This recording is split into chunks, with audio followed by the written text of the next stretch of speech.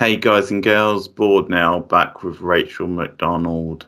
So on this video we're going to be talking about Final Destination 2 as we continue on with the franchise. So the first of the sequels. And for many people this is the best of the franchise. That is a popular opinion. So it obviously has some continuity with the first film, quite a lot. It references the first film a fair bit. So this is the one that actually starts on the freeway with that really memorable, very intricate scene on the freeway. Lots of different things going on, lots of misdirection. But similar to the first film, you have the thing of the character of Kimberly, played by AJ Cook, who seems to have intuitive powers where she can see the future, she can see everyone's fate. So a bit like we had the incident on the plane in the first film that led to the plot of the movie where the survivors are in danger of deaths coming for them to recorrect the universe. We do that with the freeway scene in this, where you've got all these different cars and characters, but the people who were supposed to be killed off, who survive, are then death comes back a second time to try and take them out in order, and it gets even more wacky, it gets even more insane with some of the kills than from the first film. We bring back Ali Lata as Clear River. I only realised actually watching it then the surname's River. I know, Clear River. Yeah. Very cheesy. But she comes back and she becomes almost like the expert because she survived the first film. They get her out of a mental asylum. This to be the best Final Destination 2. Best Final Destination film. What do you say, Rachel? I disagree with that. For me, the first one will always be the best because I just love it so much and it had so much of an impact on me. That being said, I actually think this is a really fun and pretty strong sequel, especially for a horror movie sequel. So I know that a lot of people find the freeway pileup scarier than the plane crash. And on one hand, I actually understand that. Like anytime I'm on the road now and I see a truck full of logs, it's like, oh God, get in the next lane, drive around it. Like don't drive behind a truck like that. And I think that the freeway accident scares people more because it feels more realistic than the plane crash. Like you are more likely to die on the road than you are in a plane. And I do think that the freeway accident is done very well. I think that the way it's filmed is done extremely well. Like you said, there's a lot of misdirection. You think, oh, this person's going to die. Oh, no, wait, they're just flying over there. Okay, now this person's going here. And I think even the deaths on the freeway are quite fun. I love the return of Clear. I think she's a stronger character in this than she is in the first one. I think they've developed her a little bit more and she feels like she has a little bit more agency and autonomy, even though we do open with her in a mental asylum where she's in there of her own free will, because, you know, obviously she's trying to avoid death. I think once she gets out and she becomes kind of the de facto leader of the group alongside Kimberly, that's really good. I do think the kills in this are fun. I think there are some really interesting ones and some ones that are really fun. That being said, I do feel like this film is not as meaty as the first film. And I don't know if it's to do with the characters. Like, for example, I don't find the lead character massively engaging. I like AJ Cook. In fact, I actually kind of love AJ Cook. I've seen her in a lot of other things. Her role in Criminal Minds. I mean, I love JJ on Criminal Minds, but there's something about her in this film that, I don't know, just doesn't quite work for me. I don't find, when I watch the first one, I'm very attached to Alex. I'm very attached to Clear, but when I watch this one, I don't feel as attached to Kimberly. I'm not sure why. And I think a lot of the other characters don't really do it for me either. The mother and son are okay. You have the black guy, Eugene, who's obviously supposed to be a little bit like Carter because he has that whole, you know, only I decide my death, you know, no one's coming for me, motherfucker, you know, that kind of attitude. I will admit, I do love the yuppie chick. Kat, who's always on her phone and is always smoking cigarettes. I find her entertaining. Yeah, I've seen that actress before. I couldn't figure out what she's out of. She is one of those actresses that does a lot of little bit parts. So you've probably seen her in like a procedural cop show here or a supernatural show there or something else here. She's kind of one of those faces that she's kind of everywhere. I thought she looked quite a lot like Rachel Lee Cook. I get that. Yeah. But I realised it wasn't her, no. Yeah. So I find her entertaining, and I find the cokehead a little entertaining as well. He's pretty funny. But yeah, I think the trap that the Final Destination films fall into is that its premise is only really original in the first film. You know, after that, it's a rinse and repeat of the same formula, which is why I think, you know, the later ones maybe don't get like as much praise, because you really do start coming just to see the deaths and not to see the characters. But I do think that this film stands out apart from it a little bit because of the way they tie it into the first film. And we'll talk about that a little bit more as we get into spoilers. But I think the way they tie the characters in this film into the characters from the first film is actually done really well and connects the films really well. I do love that we get to see Tony Todd again. I like that he comes out all macabre and creepy and knowing a little too much than he should. And like, is this guy actually deaf?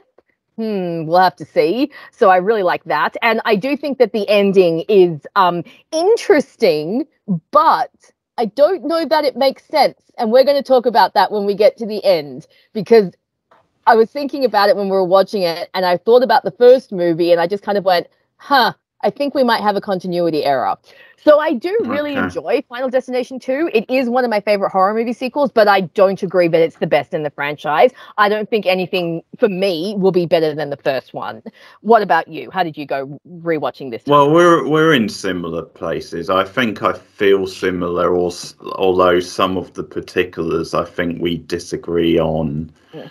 I'm sort of with you on some of the characters. I find some of the characters a bit too annoying or a bit too been there, done that type thing, and just not that interesting to watch. Yeah. I kind of get that it's going for a more over-the-top, tongue-in-cheek feel, which I don't, and I quite like that about it, but I also just don't find a lot of the characters that entertaining to watch. No. It might be an unpopular opinion because there are some good set pieces in this film, like that freeway set piece. I think that probably is the highlight of the film. Yes. But actually, I'm going to say maybe I prefer the deaths in the first film overall to the deaths in this one. I hear that. Yeah. Yeah, some of the deaths, it's hit and miss in this, the deaths. I think some really stand out and some I just don't think are that good, that impressive. Some of the mythology I'm not so keen on. Like, I think they do try and tie it back to the first film a bit too much, which it happens a lot with the first sequel because it feels like maybe they have to do that for the second one, whereas when you get further along the road, they maybe feel there's a bit less of a reason to do that so much. I just think it could be its own thing. Like, it could just be something where you could have a little bit of a nod to the first film, but not go too far. Final Destination film, you have to try that hard with the plot. I think you are just there for the fun, entertaining kills and the set pieces.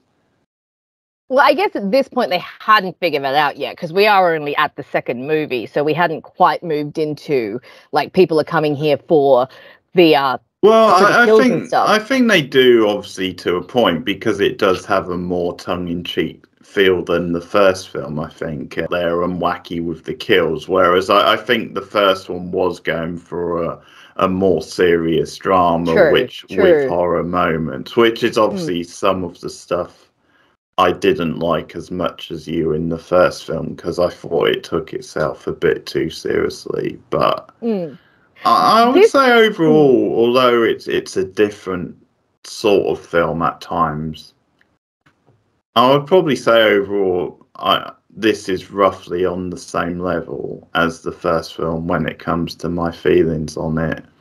Okay. There is a sequel coming up, which I think for me might be the best of the franchise. Yeah, if you say number 3 is the best of the franchise, we're going to have some problems when we get to that because, but I won't reveal anything. Yeah, there is something though that I am noticing a trend with the two of us when it comes to sequels.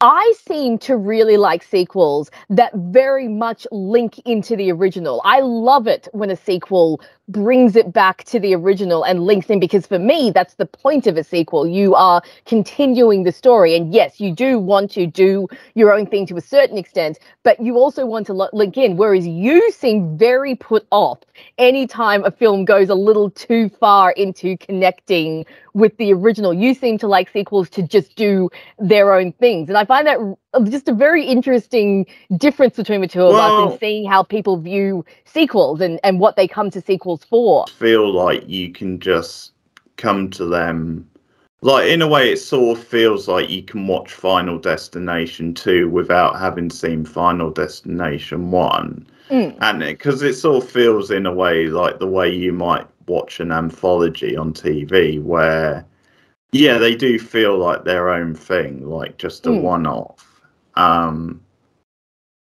I think that's the main reason. I think just because you don't have to connect them. So, okay, here's a question. If this was it, if Final Destination was just Final Destination 1 and Final Destination 2, and it didn't go on to be the franchise where it becomes like more about the kills and stuff, would you still feel the same way? Or do you feel this way because the franchise has morphed into something different than it was in the beginning? The strong suit of the franchise is the over-the-top kills, because I think it's probably that idea of the premise is very wacky in the first place. It's a very if you sit down and think about it too hard, it is quite a silly sort of premise. So it just works better if you have a bit of fun with it, and if you get a bit creative with the kills, and that might be why some of the sequels are pretty strong, just because they just let it rip and they do have fun with the kills, and then they come up with creative things. Because I think sometimes if you try and turn it into too much of a thriller, too much of almost like a mystery type story, especially after the first film, there just doesn't seem that much of a point want the franchise to be after the first movie. You just want it to just be the kills. It doesn't need to be connected to the first movie. Just needs to just have fun with it. Is that and obviously the characters, just give me some fun, decent characters. And Yeah. See, I think, okay, so we'll start getting into some spoiler talk here, because I do want to talk about this connection between the two films and why it doesn't work for you and why I love it. So, like I said, when it comes to sequels, I feel like sequels, they need to connect to your first film. There needs to be a reason for their existence. Like, why is this happening after this has already happened? And what I actually really love this. So I almost said season 1. So the first movie has that whole thing of Death's design. Death has a design, it's set, and if you mess with it, Death will do everything it can to correct this design. And that's obviously the premise of the movie, is Alex gets this premonition from wherever it is, but it allows him to mess up Death's design and then go from there. So in this movie, we find out that every single character we are seeing in this movie was supposed to die before, but didn't die because the survivors from the first flight messed up their death. So, for example, the lady that I really like, Kat, was supposed to go to a bed and breakfast where there was a gas leak and everyone dies, but her bus got into an accident and didn't make it, and the accident was them hitting poor Terry and splattering her across the road. There was the black dude, Eugene, was supposed to substitute for a teacher that got shot, but instead of doing that substitution, he was sent to substitute for the teacher who died in Final Destination. So what I really liked is that it showed how big Death's design is, because to me, that makes sense. Death as a concept is a huge thing. Obviously, we've said before, the only things in life that are absolutely certain are taxes and death. So death is coming for you no matter what. And if death really does have a design, then that design has to reach 7.2 billion people that exist on this earth. So for me, it absolutely made sense that Flight 180, that their non-deaths caused a ripple effect. And I like that Final Destination 2 shows that ripple effect and shows that death is so much bigger than what we originally thought. See, for me with these movies, I like all of this stuff. I like the concept of death and this idea that death has a design. Yeah, the kills are fun and I'm here for some mystery and some tension, but I love the mythology of the movie. And so I really like how they linked those two movies. And I thought it was a really fun way to link the two movies together and to show the after effects of Flight 180. So for me, that really worked. It's not the franchise to be overly clever, and I just don't always like all this linking into, because unless you're something like Lost on TV, where, because it reminds me a little bit of that, because with that show you get all these different ripple connections. Effect. Yeah. And it's obviously, it's one of those where if you rip it apart, it wouldn't really, you wouldn't have so many connections between these characters like in the real world before they get to the island. But it just works because of the sort of show that Lost is, really. But outside of that, in this sort of franchise where it is a bit more pulpy for me, it is a bit more about the kills and the over-the-topness and the wacky premise. Like I said, I think with the first film, it probably makes sense taking it reasonably seriously because it is the introduction to this stuff. But yeah, I just think they go a little bit too far in this second film in trying to connect everything. I don't think everything has to be, because like you mentioned it, like the Terry death, that feels so tenuous. It just seems like they're clutching at straws. Then does it though? Because it does make sense. It makes sense that if these people stop death's design, that there's going to be a ripple effect. It can't just stop at this one group. It makes sense that it would then spread out. So for me, there's going to be people on that bus. There'll be people on that bus when it hit this poor girl. So for me, yeah, it does make sense then that bus crashing then stopped this person from then going on to their death, because they've already messed up the link in death's design. So I mean, it's gonna be really interesting when we get to number 5, when we start talking about this again, and the ripple effect. Yeah, I've never seen number 5. Okay. Oh well, you're in for a treat. So yeah. So for me, because if they didn't have them linked, then what would be the point of the sequel? It wouldn't have any connection to the original, and it would just be you can still have some. You can still have obviously Tony Todd's cameo link there. You can still have, like they bring back the Clear character. Because that's the thing, I sort of feel, although some characters I like in this and some I don't, I do actually feel then I was more down for that threesome of characters, like Clear, Kimberly, and the cop guy, whatever his name was. And I just feel like a lot of these other characters are sort of like window dressing, and I didn't really. Oh, yeah, I agree. The characters are very thin, but you need a lot of characters for a movie like this because you need to show them dying one at a time. So unfortunately, you are going to end up with characters that are not fantastic. And I do think that, yeah. That's maybe another small complaint I have, because the deaths in this are quite entertaining, some of them at least, but I think they overplay the gimmick a bit at times, the gimmick of trying to be a bit too clever with the kills and trying. I do agree with that, yeah. And and there is some dodgy early 2000 CGI as well. Oh yeah, doesn't matter too much in this sort of film because obviously it's meant to be very pulpy, but some of the CGI looking back now looks pretty bad. But there are some good gut punch moments, because I actually like the moment with the boy outside the dentist, and Oh that yeah, gut that punch with that the. was It's that like was the the glass crane coming machine, isn't down. it, or Hmm. something? Yeah, Yeah, and he just that that's is a I good think that gut is one of the punch. better deaths. Yeah. Yeah. So maybe we'll just talk about some of the deaths. What were some of your favorite deaths in this movie? Which ones did you really like? Well, I think that one, and I would obviously say the freeway one was Hmm.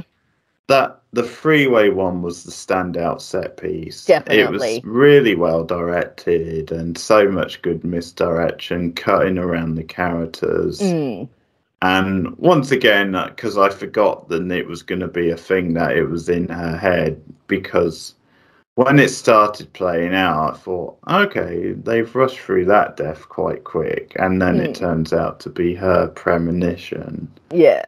So, yeah, the freeway scene is a standout. And I do actually like about the Final Destination sequels how actually they do keep a certain transport sort of link where like different deaths involving vehicles. Yeah. Yeah, because the plane in the first film, obviously you had the bus death in the first film. And that follows on a bit. You've got the freeway here and also a roller coaster in part three. Mm. So there Yeah. are like connections there with different sort of transport in a way or vehicles because, you know, the roller coaster in its own way is a bit of a ride, a bit of a Mm. thrill ride. So stuff like that I actually quite enjoy. I think that Mm. works quite well and gives the franchise as a whole a bit of identity and flavor. And, you know, with the guy who wins the The lottery, Lotto guy, yeah, I'm not yeah. so keen on that death scene. Me either. That's I pretty feel like they weak. were trying to recreate the teacher's death scene with that scene, you know, like Yeah, showing all the things go wrong, but it was because we'd already done this before. It was like, it yeah, didn't really work. Yeah, I agree. Plus yeah. Quite the slapstick. ladder in the eye is a little 2000 CGI as Yeah, well. Yeah. yeah, definitely. Sort of Oh, conspiracy yes, yeah, the guy who's conspiracy theorist obviously. guy. Yeah, I forgot about him. Yeah, yeah. And what I find amusing about that scene is the fact that if you were in the shoes of like people watching that, like if you Mm. were Kimberly watching that, then you would dismiss him as a nut job as Oh, well, because yeah.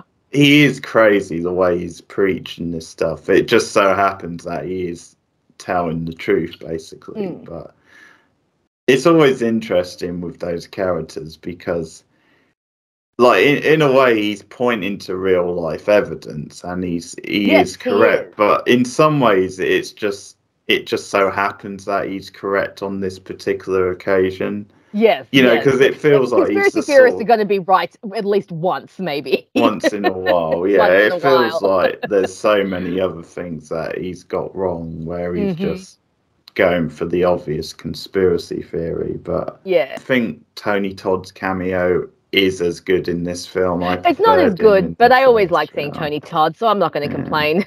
yeah, And I think also again because it's the second film, like the mystery surrounding him is gone a little bit. So yeah, but I agree with you. I think the freeway scene is very, very well filmed. I think they really get the chaos and the terror of what it must be like to be in that kind of situation. I personally still prefer the plane, just because I do find the idea of a plane crash okay, scarier, but I do think the freeway is very, very effective.